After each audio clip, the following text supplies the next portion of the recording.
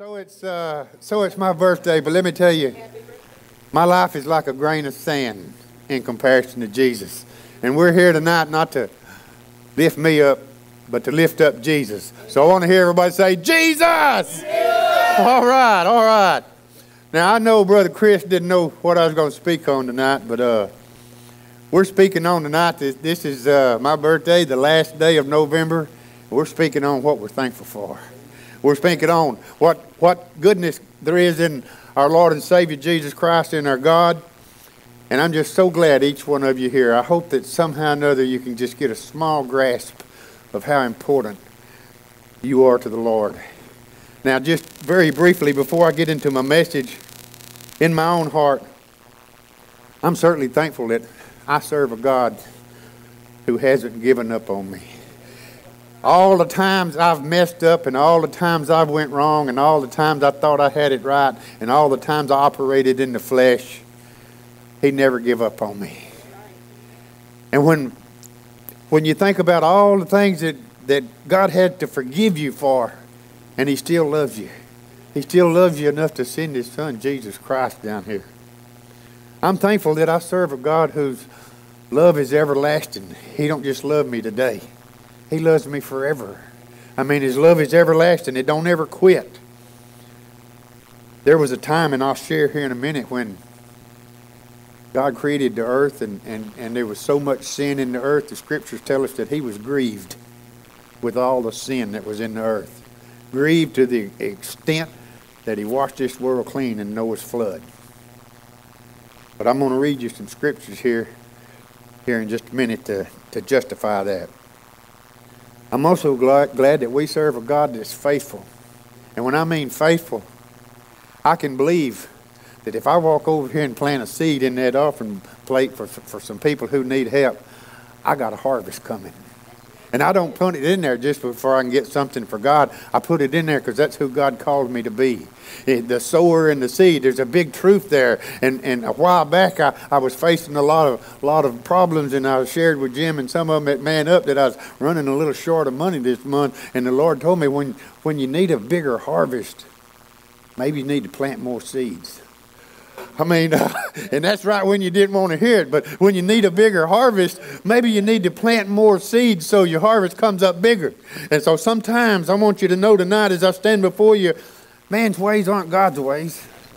And so we don't have an answer. I'm thankful that in spite of all of our sinful nature, here comes Jesus. I'm thankful for Jesus that He came here in the flesh and He walked among us to set an example to us that we can live a holy life. To set an example for us that it can be done. I'm thankful that He shed His blood for me. He shed His blood for you. I'm thankful that He took stripes over Him for our healing. And how often is it that we need healing? I prayed for Gary Dunn, and I prayed for him, and I prayed for him, and I know you prayed for him, and we're going to keep on praying for him. And you know one thing I noticed about the book of Job, when Job went through all the book of Job and all the things he went through and all the pain, and down there around the last chapter, Jesus noticed he was praying for 3 of his friends. And that's when God said, that's enough. That's enough. In all that he's gone through and all the pain that he's suffered through, he's praying for 3 of his friends. That's enough. And he returned to him 2 times more, y'all all know the story, than he ever lost. And so sometimes we're put in a position when we're aching and when we're wondering how we're going to make it, and when things just fall all off of us, to see who we are, to see what we're made of, to see whether we're going to throw in the towel or we're going to give up or we're going to continue to trust God. I'm going to get into something that'll back all that up as well. And the third thing I'm going to stand and say that I'm thankful for is when Jesus left this world, He didn't leave me standing here all alone. Hallelujah. He sent a comforter. And I don't mind telling you, from time to time, I needed comforted. I mean, I need some comfort from time to time. From time to time, I don't got the answer. From time to time, crap falls in on my life and everything goes wrong and everything hits me in the face. And I hear a little voice whispering in my ear, don't pray for me to get rid of all this. Pray for me to make you stronger. Pray for me to make you strong enough to handle this, because everybody's watching. Everybody's looking at you, and they need to see something that's real. And every now and then, I don't want to be real. But God keeps telling me I got to be real. I got to keep on fighting it. I got to keep on doing what the scriptures tell me I have the power to do. I got to keep on standing as though I was endued with power from on high, because the Comforter tells me I am. So I'm going to keep believing that. I'm going to keep believing that the Holy Spirit is never going to leave me or forsake me. I'm going to keep believing that God's not here on earth right now. He used to be when he first created the heaven and the earth, and he walking on the earth. And then when Satan got in there and he messed things up and got Eve to eat the apple, and sin all came about and everything, and then God backed out of the picture. And then when sin got so bad, he sent Jesus down here, and Jesus walked on the earth. And then when Jesus left, he went back to the third heaven to sit beside the Father on his throne. And when he left, they sent the Holy Spirit.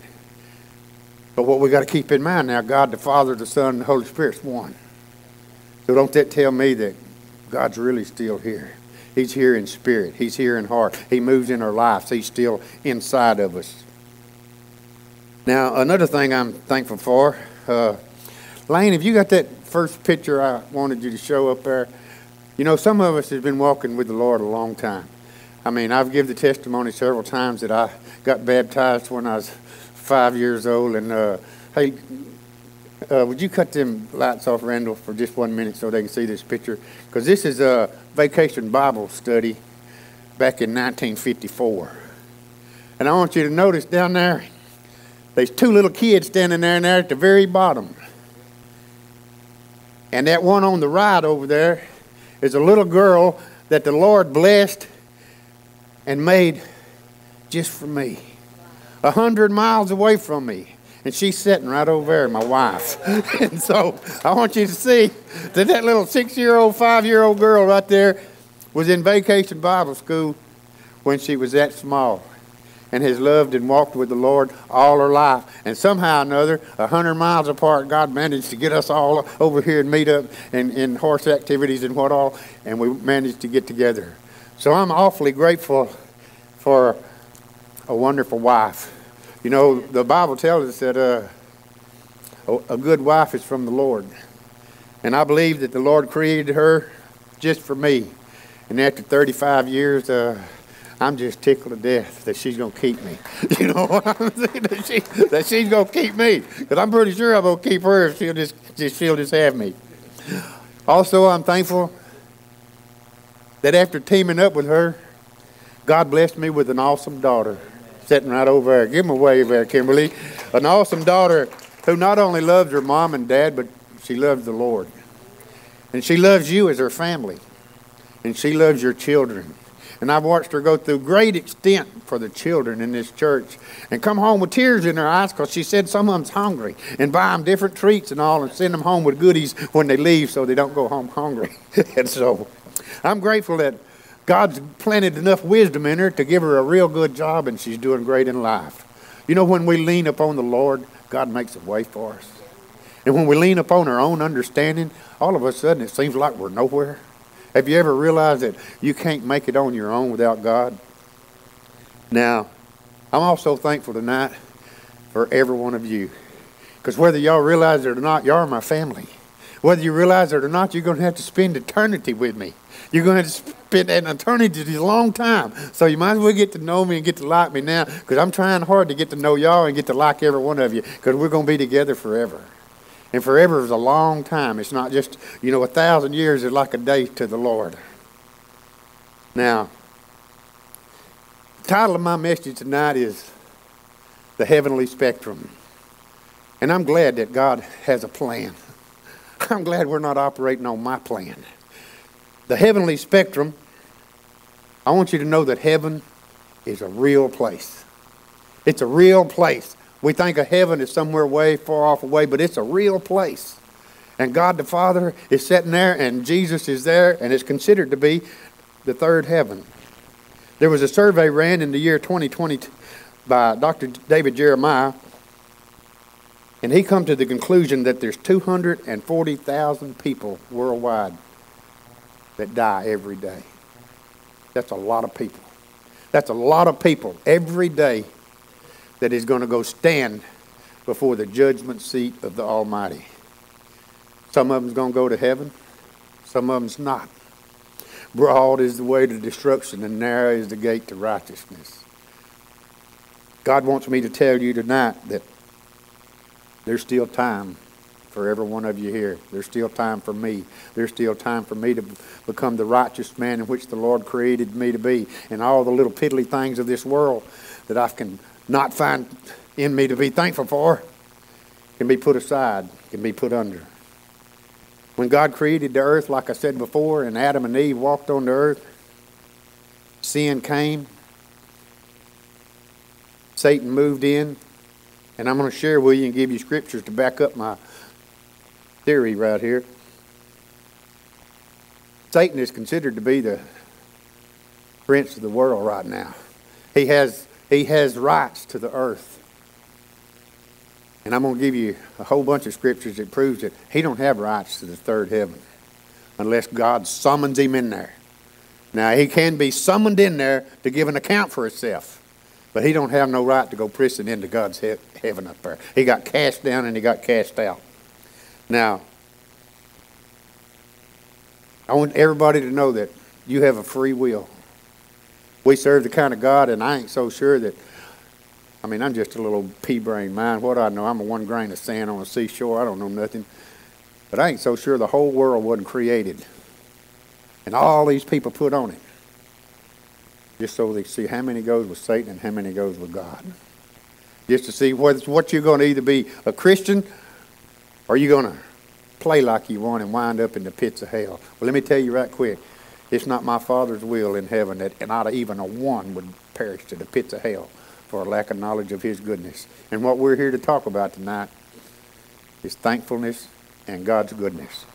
Now, tonight we're going to kind of tag team y'all a little bit, and I'm going to turn this section of it over to my awesome daughter right there, where she's going to come up here and say a word or two.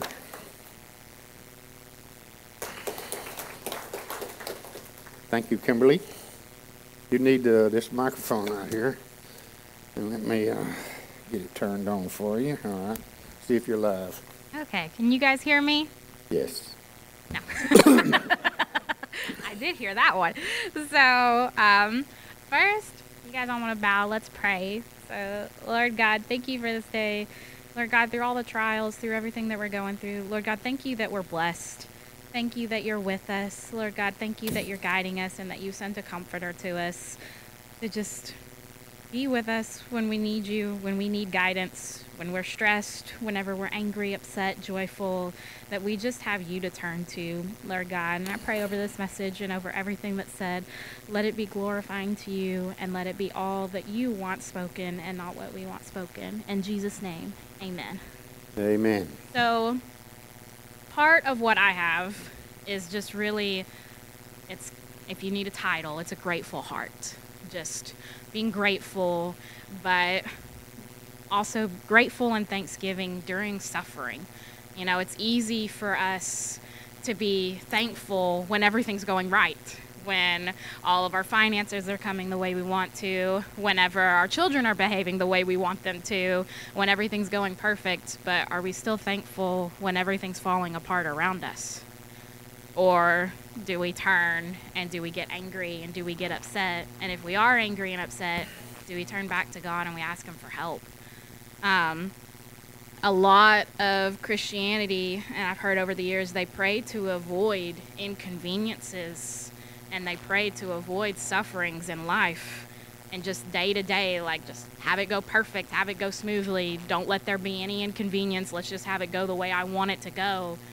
But is that what the Bible really says that we're going to go through? That we're going to have a jolly, happy, go lucky life? We're never going to have a single struggle through everything. So if you guys have your Bible, turn to John 15:18 through 20.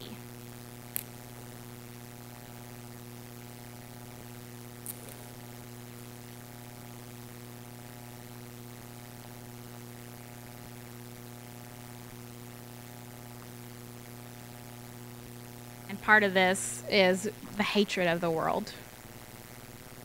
If the world hates you, know that it has hated me before it hated you. If you were of the world would love you as its own. But because you are not of the world, but I chose you out of the world, therefore the world hates you. Remember the word that I said to you, a servant is not greater than his master. If they persecuted me, they will also persecute you. If they kept my word, they will also keep yours. So what did Jesus go through before he died on the cross? But he was beaten, he was mocked, he was tortured, and he was crucified. And if any of you guys haven't read the science of what his body went through, we just say he hung on the cross. But when he hung on the cross, his body suffocated him to death because he slowly grew so weak that his body couldn't support him. And each part failed, and it just came to where it basically ended up crushing his heart and his lungs, and he suffocated to death. The Romans knew what they were doing when they made crucifixion. It was one of the most gruesome deaths around. It wasn't easy. It definitely wasn't fun. He didn't have a joyful time during that. He was in pain. But he looked out. He looked at the world. He saw each of us, and he said, "You're worth it. I'll go through that pain because I want you by my side." But so we are told that a servant is not greater than his master. We are also going to be going through persecution. We might not see it in the way that other parts of the world do. Some parts of the world, Christians are murdered. It's just what they go through. Here, our persecution might look a little bit differently. It might look like, can we go talk to that person in the grocery store about Jesus? Or are we too scared of what other people will think of us? It might look like we're sitting in a body of believers and they're all following a sinful path. Are we going to speak up and say, "Hey, we love you guys, but this isn't right. This isn't what Jesus said to us"? Our persecution might look different here, but it can still be persecution. But how should we react to persecution? If you guys want to, I'm going to give you what college students call the Cliff Notes, but it's Acts 5:17 through 42, and it's about Peter. And just as the background summary, the apostles were thrown in jail, but God sent an angel to break them free out of that prison. Now, question I have is, if you had just broken free from prison, what would be your first reaction? Would it be to run away? Well, Peter and them, they went back to the exact same place in the temple where they had been captured in the first place, and they started to preach. And they got brought back before the Sanhedrin. And the apostles told them that they would keep teaching about Jesus even after they had commanded them not to. I guess the question I have is, would we act that way if we were in that situation? But if you look at Acts 5, and it's verses 40 and 42.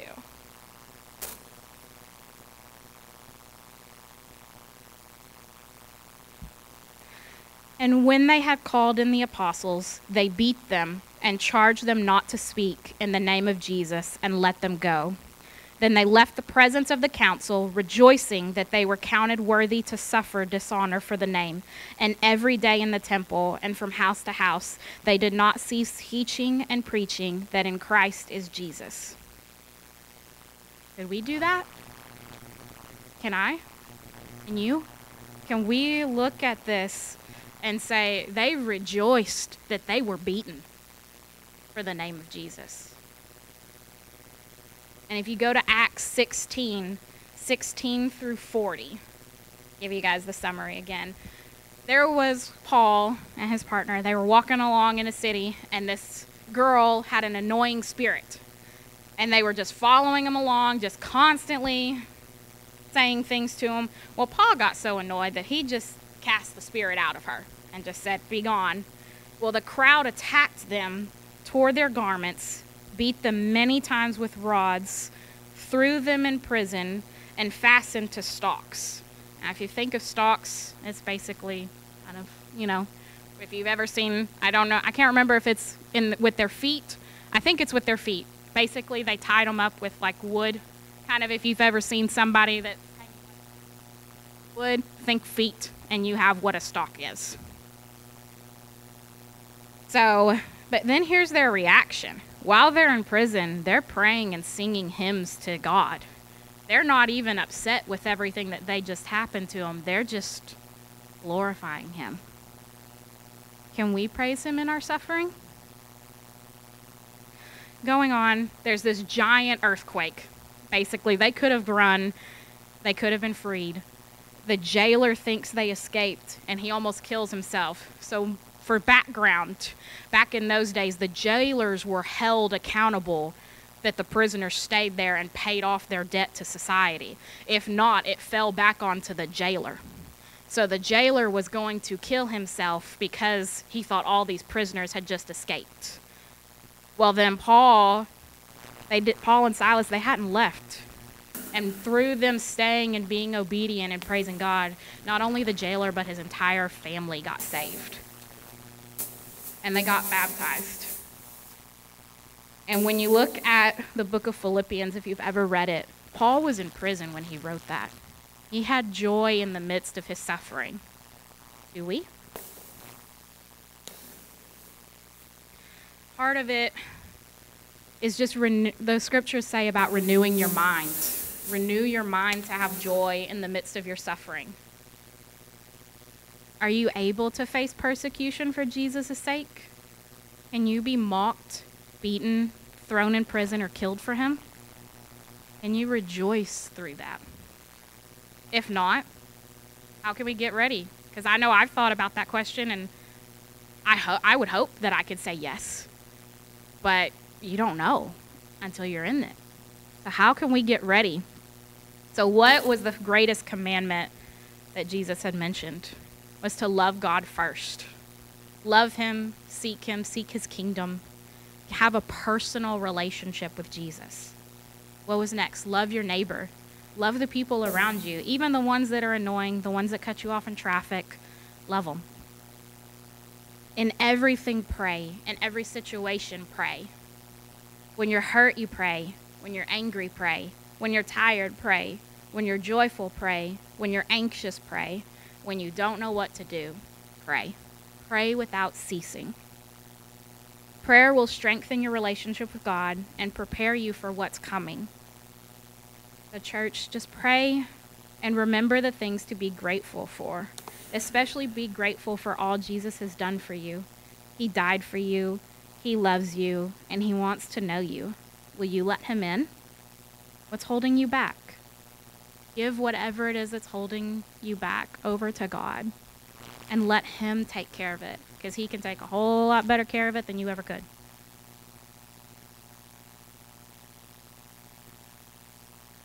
Thank you, Kimberly.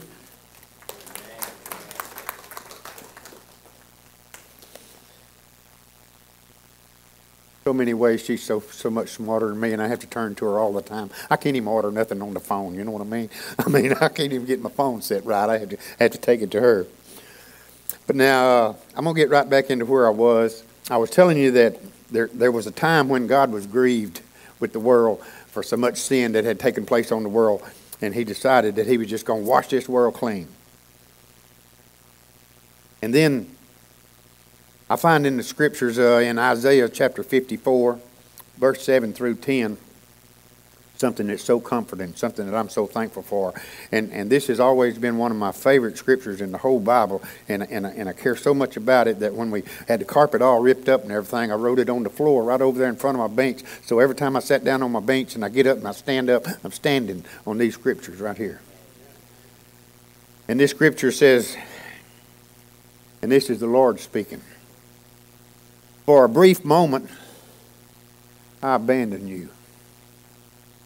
But with deep compassion, I will bring you back. In a surge of anger, I hid my face from you. Only for a moment. But with everlasting kindness, I will have compassion on you. Says the Lord of hosts, your Redeemer. To me, it's like the days of Noah, when I swore that the waters of Noah would never again cover the earth. So now I have sworn not to ever be angry at you again, never to rebuke you again. Though the mountains be shaken and the hills be removed, yet my unfailing love will not be taken from you, nor my covenant of peace be removed from you, says the Lord, who has compassion upon you. All your sons and daughters will be taught of the Lord, and great will be your children's peace. In righteousness you will be established. Oppression will be far from you, and you will have nothing to fear. Terror will be removed from you, and it will not come near you. If anyone attacks you, it'll not be coming from me. And whoever attacks you, I'll see to it that they have to surrender unto you. See it. I who created the blacksmith, who fans the coals and flames, I forge a weapon for it to be fit for work. And it is I who have created the destroyer to work his havoc. No weapon formed against you will prevail, and you will refute every tongue that accuses you, for this is the heritage of the servants of the Lord, and this is their vindication from me. So what I would say to each of you, that to me is such an awesome promise from God, that he's not ever going to be mad at us again. He's not going to cast us down again. He's going to give us every chance there is on earth to accept him. But we serve a God who has a free will. He's not going to override your desires to either go to heaven or go to hell. So I would say to you in Isaiah 55 verse 6, seek the Lord while he may be found. Call upon him while he is near. Let the wicked forsake his way, and the evil man his thoughts. Let him turn to the Lord, and he will have mercy upon him, and to our God, for he will freely pardon you. For my thoughts, saith the Lord, are not your thoughts, neither are my ways your ways, declares the Lord of hosts. As the heavens are higher than the earth, so are my ways higher than your ways, and my thoughts higher than your thoughts. As the rain and the snow comes down from heaven and does not return to it again without watering the earth or making it bud and flourish, so that it yields seed for the sower and bread, so my word goes forth from my mouth, and it will not return to me void. It will not return to me empty, but it will accomplish whatever I desire for it to accomplish. That's the faithfulness of God.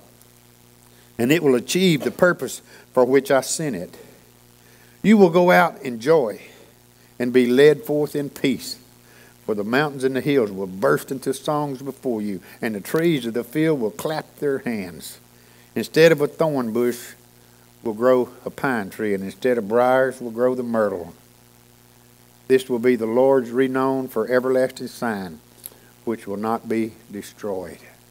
So as we sit here tonight, I want you to know that one of the most awesome things we can be thankful for is God's not giving up on us. I mean, there's not a soul in this building that I could say is perfect. I'm certainly not perfect, and I've made mistakes, but I'm glad that I've got a Holy Spirit to lead and guide me. Lane, you got that second picture I had?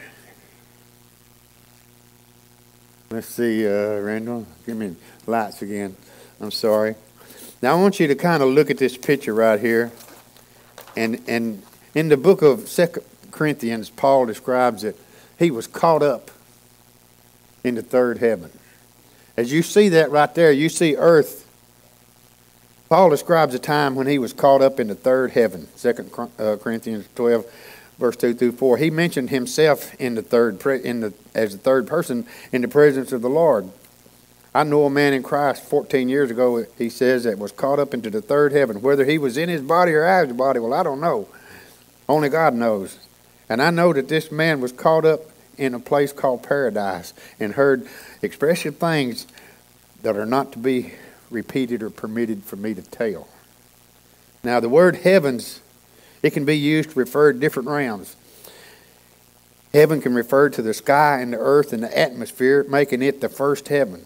And you can verify that in Deuteronomy 11 verse 11, or in Psalms 104 verse 12, or in Isaiah 55 verse 10, which I just read, where the rain falls from heaven, and we know rain don't come from outer space. All right, then it can also refer to outer space, where the stars and the planets and the second heaven is. And you find that in Psalms 8 verse 3 and Isaiah 13 verse 10. And what we know about the second heaven is very little. I mean, we could play like we know something about it, but you know, when you look at that up there in the second heaven, you got the sun, you got the moon, you got the stars, you got all the other planets, you got all this other stuff going on out there in outer space that you ain't got the clue what's going on out there. How do I know that there ain't another 1,000 planets out there with people on it just like us standing right here, and God's in charge of all them too, and the devil still has reign over the first and second heaven, but he don't have no reign over the third heaven? How do we know that this whole thing is put together to see how many's going to heaven and how many's going to burn in the pits of hell?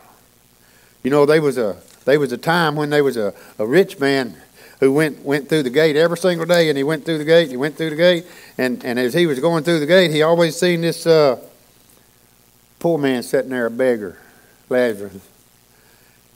And he always looked down on him. Never had nothing good to say about him. Then all of a sudden time come when they both died. And the rich man died and Lazarus died. And as the rich man was looking up from the pits of hell, he noticed he saw in the third heaven Lazarus in the bosom of Abraham. And he begged that he would just let that poor man dip his finger in the water and touch my tongue so I could have a drink. So what I'm trying to say is heaven's a real place. And then it refers to God's dwelling place, which we're going to call paradise, which is beyond the other two heavens, a place known as the third heaven. That's mentioned in Psalms 33, 13 through 14, Isaiah 61, Matthew 6 through 9, Hebrews 7 verse 26, and Revelations 19-11. And when Paul says that he went to the third heaven, what he really means is he went over to the place where God hangs out. He went to a place called paradise. Though we have not seen heaven like Paul has, we know it's a real place.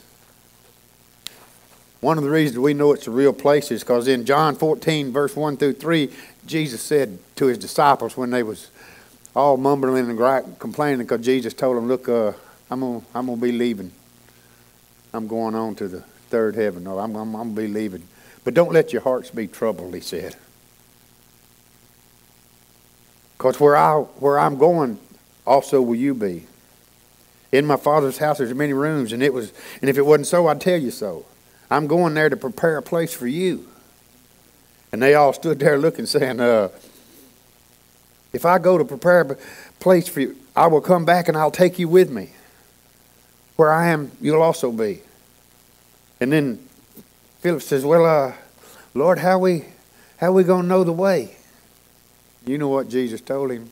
I am the way. I'm the truth, and I'm the life. And as you look upon me, you'll know the way. So when we want to know what the way is, I think we need to look at Jesus. Because Jesus done said he's the way. And if I can't pattern my life after Jesus, then I'm not headed in the right direction. I'm headed in the way of the flesh. Paul knew that being with Christ was far better than anything he'd ever experienced on earth. Philippians 1 and verse 21 says, to live with Christ and to die is gain. For me to die is gain if I get to live with Christ.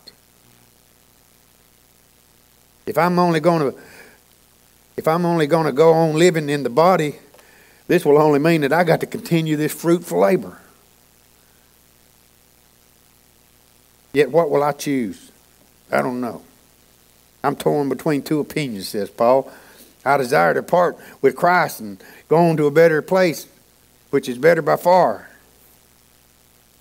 But I know it's more necessary for now that I remain here in the body with you and bear truth to the Lord Jesus Christ, bear truth to the gospel. So until we enter God's presence, we can state with confidence, just like Paul did. We live by faith and not by sight. And I'm convinced that every one of you sitting here are so valuably important to the Lord. And the reason you're here is because He's not quite through with you. The reason you're here, some of us are in the construction business, some are in the teaching business, some are in all kinds of different areas of life. And we ain't got to try to set the woods on fire and save the whole world. We've just got to be Jesus wherever we go. Whatever our environment is, I'm just supposed to be Jesus when I get there. So all the people that's working around me and sees me knows what Jesus looks like. Never mind what I look like. Never mind who I am. They got to see, and if they can't see no Jesus in me, I'm probably doing something wrong. I'm probably not where I'm supposed to be. And so when we think of the earth we're living on, I want you to know that there's a good God. He sure is. But there's also a devil who knows his time's short. And a lot of people don't ever want to talk about the devil because we want to hide him. Well, he ain't hidden. He's right out in the middle. He's right out in the open. He ain't hid from nobody. Satan was originally one of God's angels. But when he rebelled against God, he was cast out of heaven. That's in Luke 10:18. That was his first stage of punishment.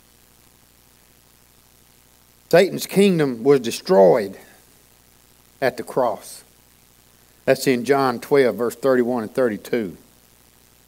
Later on, he'll be bound for 1,000 years. And when he's bound for that 1,000 years, when Jesus comes back and the dead in Christ arise, we'll be walking with him. He will then be, after that, cast into a lake of fire for eternity. That's in Revelations 20, verse 10. So, until the final judgment, Satan is considered to be the prince of the world. That's found in John 14, verse 30. But it seems that he still has restricted access to the heavenly realm. That's found in Job 1 and 6. Satan stands in the presence of God. There is a similar situation in 2 Chronicles 18 through 21 involving a lion spirit. Since God is holy and absolutely without sin, Isaiah 6 and verse 3, and since he will not even look upon evil, Habakkuk 1:13, how can Satan be in heaven? The answer involves God's sovereign restraint of sin. Satan stood before God to give an account for himself. God initiated the meeting, led the proceedings, and remained in absolute control. The result was Satan's power was limited, and God was glorified. Here are some facts that we know. Satan does not have open access to God's presence. He is summoned by God and visits temporarily. His time with God in God's throne room is limited, and in no way is the purity of heaven tainted by the brief visit when God summons him into his presence. As it were, by God's regulatory power, Satan access is only granted prior to the final judgment. But once the final judgment comes, then he has no more access. But until the return of Jesus, he's real busy right now just jumping through himself to try to get some of y'all. To try to get some of y'all. He wants you. Because he knows his time is short, right? So when we say God cannot allow sin in heaven, we're simply meaning that God cannot allow human beings who are still in their sin to live in his presence. But it is possible for God to command a sinful being to come and stand in front of him that person might be judged. And believe me when I tell you, every single person is going to be commissioned in their lifetime to come stand before the judgment seat. And when I get there, I'd like for the Lord to say, the line's pretty long. There's 240,000 died today, but come on, you go on around. You go on in there. There ain't nothing. There's no condemnation to those who are living in Christ. So that's what I'm hoping to hear him say. My fine and faithful servant, Chris, come on in. You just come on in, brother. And so you ain't got to stand in the line. So right now is the time to make your reservations as to whether you're going to have to stand in that long line or whether you're going to get to come on down to the front and just come on in. That's my interpretation from the country. So okay. Now, God's holiness will eventually consume all sin. Until that day, His holiness regulates sin. And that means that Satan, on certain occasions, is briefly summoned before His presence that he might give an account for his actions. And what I think that means is if the hand of the Lord is upon me and His favor is upon me and Satan steps out of his bounds with me, God's going to have something to say to him about it. Now, y'all all know the story of Job. I'm not going to linger on that because I know time's getting away from us. But have you noticed my faithful servant Job? Yeah, but let me do this to him, he wouldn't be so faithful. Yeah, but let me do that to him, he won't be so faithful.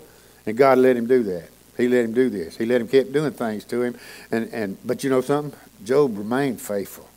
And like I told you earlier, all the way down to the end of Job, the book of Job, he was still praying for people when he'd done been through hell and high water. And that's what God said He's had enough.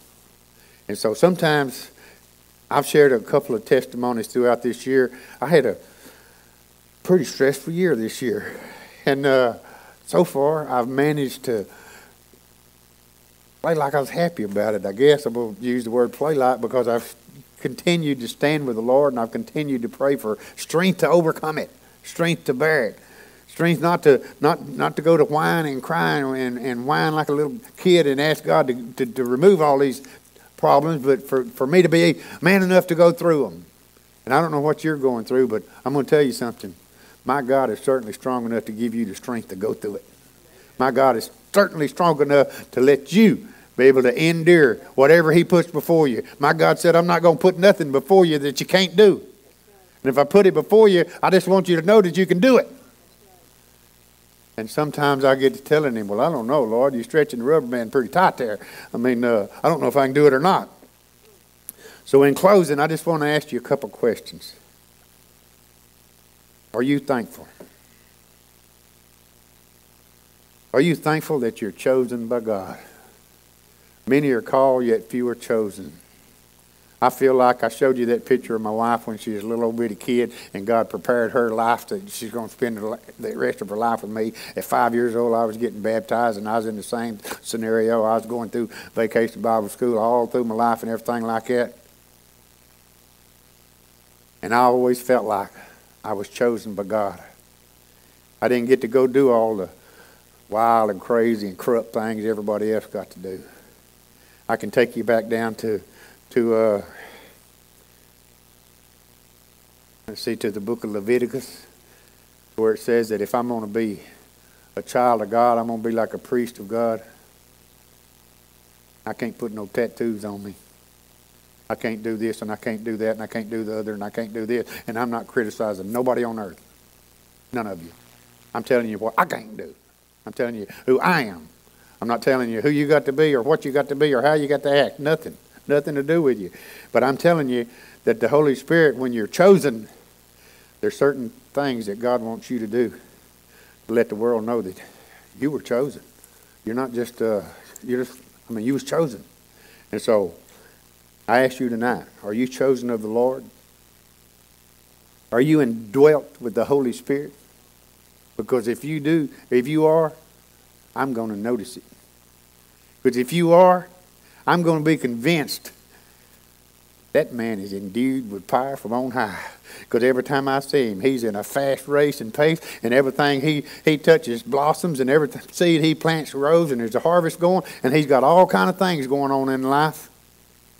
Because he's endued with power on high, and he's not doing it in his own fleshly way. He's not doing it in his own self. There's been so many times when people would tell me they thought I was the kind of man who stepped in a pile of cow poop, come out smelling like a rose. And it never was that. It was God always would bless what I put my hands to. And even though sometimes when I put my hands to something and I stumble and fail, God is still there to make it good. He's still there to help me overcome it. So I'm just asking you, are you endued with power from on high? Because if you are, I sure ain't worried about you because you're going places. You're going to be a provider all your needs are going to be met because you're connected to the Holy Spirit. And every time somebody tells you you can't, you're just going to laugh at them. Saying, what do you mean I can't? I don't even know what that word means. I can do. I can too do it. And so I want to hope that you're seeking to be endued with the power. Do you have an intimate relationship with God? I mean, do you just pray when you're in trouble? Or each day when you're out there, do you literally just talk to God? Like me and my wife laugh at each other sometimes because I'll come in there in the kitchen and I'll say, who are you talking to? She just look at me and she'll be talking to the Lord. And she come out there in the yard and I'll be out there just talking up a storm. Who are you talking to? Not going to get kind of senile or something, but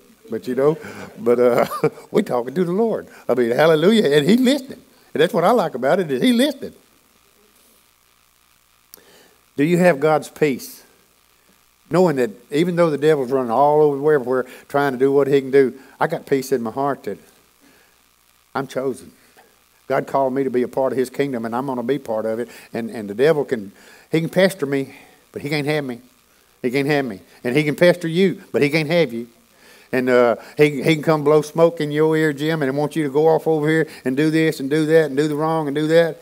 And all you got to do is say, no, get thee behind me, Satan, just like Jesus said, and then I ain't doing it. And that's all you got to do. Get thee behind me, Satan. What's the matter with you? Who you think I am? Do you have unconditional love for God? Does that mean, do you love God only when He done something good for you, or do you love Him all the time? I mean, I'm hoping that we can love Him all the time. Do you have a moment-to-moment presence with God? In other words, do you take one moment out of your whole 24-hour day, He give you a new day, or are you thankful enough to just take 1 minute out of that day and stop and pray and thank God? I don't believe a day should go by in a person's lifetime that they ain't got 15 seconds to stop and thank God for giving them that day. And people like me and people like Jim and people like us who are kind of seasoned, we appreciate every day. Is that right, Jim? If I could get up and go another day full steam ahead, hallelujah be it, I'm thankful. And I got to start off my day every morning when my foot hits the ground. I woke up this morning at 5:45. And I was going. And my wife was downstairs cooking bacon. And I could smell that bacon. That's what woke me up. Because it was my birthday. She didn't have me breakfast before I got up and got to leave it. But she done it down there cooking bacon in early in the morning.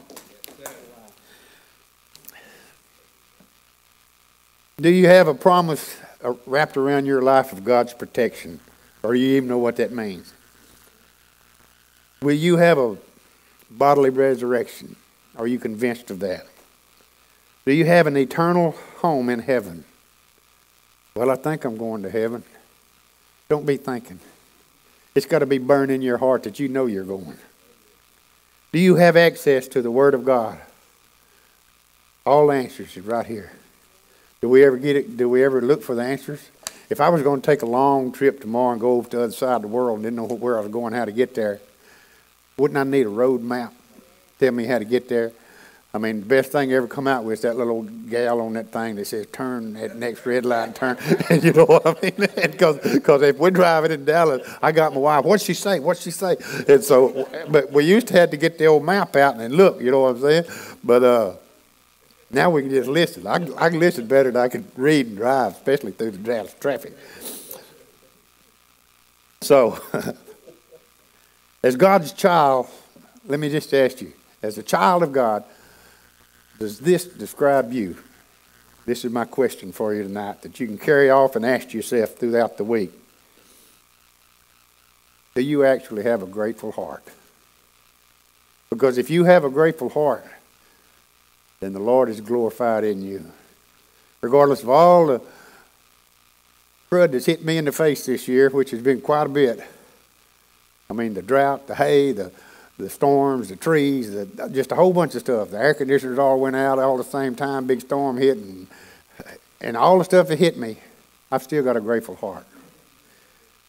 That even though the devil's pestering me, I still got a God that loves me, and He's going to make things right. And I've overcome every bit of it. I'm an overcomer. I'm going to stand on that ground. Are you aware in your life of God's presence? Because if you're not aware of God's presence, I pity you. I pity you if you just kind of wish God would come find you and hunt you. You need to seek out the Lord. Seek and you will find. Do you have a humble spirit? One thing I learned about serving the Lord, I can either, kind of being an old redneck and all, it's kind of hard to be humble. You know what I mean? It's hard to be humble sometimes.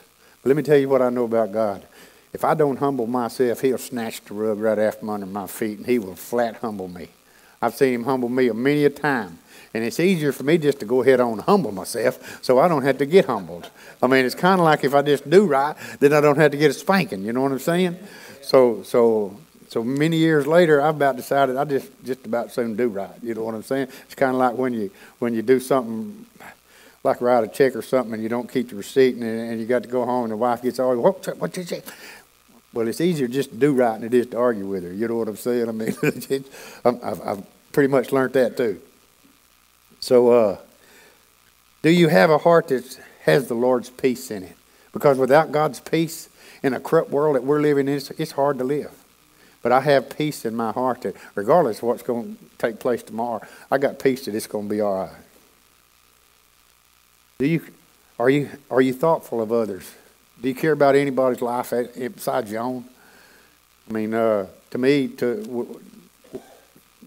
not having man up breakfast this next Saturday and getting to take all these clothes over and give them to somebody is kind of special to me. I mean, the reason it's special to me is because some of them people that we seen at Thanksgiving was sitting there shivering and they was cold and they didn't even have a coat and they didn't have this and they didn't have that and they was tickled to death to wrap up in anything. And that's when it kind of hit me that, rather than sitting over there eating biscuits and gravy and worrying about your own self, looks like you might want to spend one Saturday and come over and worry about these people. Are you thankful about anybody else besides yourself? Because the Lord says that when you look upon the poor with compassion, he has compassion on you. So let's see.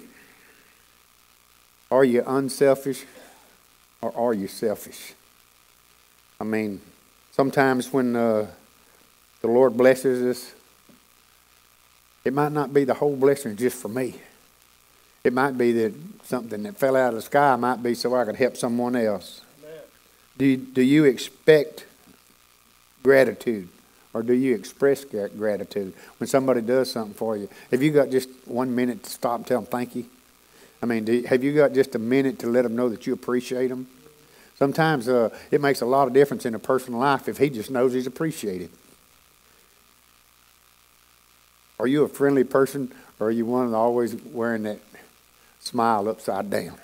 You know what I'm saying? Where it ain't, you're always frowning. Have you ever seen these people who are just miserable about everything? And after you've hung around them a little while, well, you almost miserable. Well, you need to try to get that misery out of them and tell them, look, man, you got it all wrong. You got it all wrong. You need to turn that smile up. You got it upside down.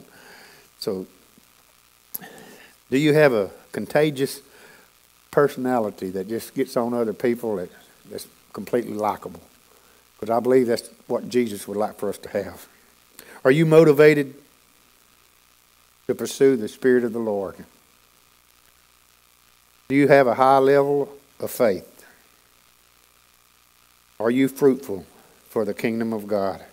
You know our purpose here is to bear fruit for the Lord. We sometimes think our purpose here is all about us. And what I'm slowly learning in my latter years is ain't none of it about me. I mean, book of Ecclesiastes says that it's all meaningless. It's all worthless. I mean, we're just out here working ourselves and everything, and it's meaningless. Without love, we're nowhere. So that's about all I have for tonight. And I just want to thank each one of you for being here and for being faithful on Wednesday night and for considering yourself as a part of the bride of Christ. I know that the Lord loves every one of you. And don't grow weary. Just like Jesus said, don't let your heart be troubled of what all Satan's trying to do, because we serve a powerful God. And I'm going to continue to see great things happen in each one of your life. I know that each one of you, I like to see the desires of your heart come true. I've seen them come true in my own life. And amidst all the pain that I went through this year, by the end of the year, I'll be doing just fine. And the Lord's going to take care of me. I'm not convinced for a second that He's not my provider and that our needs will not be met. Let me pray right now. You got something to say? Oh, okay. Thanks for sharing my birthday with you. Okay. Well, usually you share your birthday with your family, right? So I'm going to consider y'all my family. I don't know where else I could go and find a better crowd that I'd rather stand with than the ones I love right here, the ones I love in Jesus' name, the one that I consider to be my family. You know, when they told Jesus that, hey, your family's outside, what did He say? He said, hey, my family is them who do the will of the Father.